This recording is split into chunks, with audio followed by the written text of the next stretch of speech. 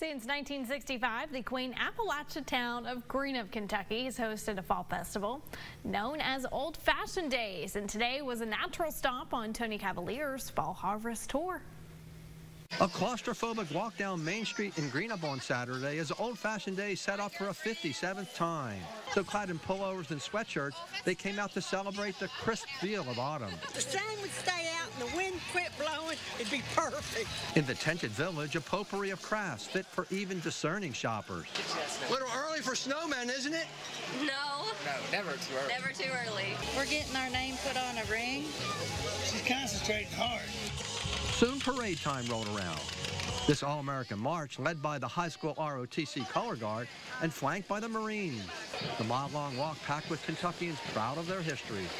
It's our culture, it's our heritage, it's our roots here in Greenup County, which I've got a lot of family from Greenup County, so I always see a lot of cousins, a lot of tractors, horses, and things that made us who we are today. What's so special about today? It's like a family reunion. Along the way, the marching musketeers belted out their fight song.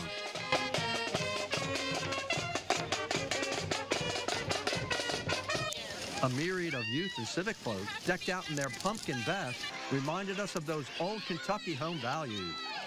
In a county proud of its ag roots, we marveled at dad and daughter, and grandpa and grandson passing the farm torch on to the next generation. I'm just really excited to see everyone, my friends and family.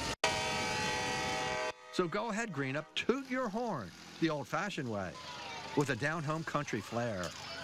Tony Cavalier, WSAZ News Channel 3 on Main Street, USA.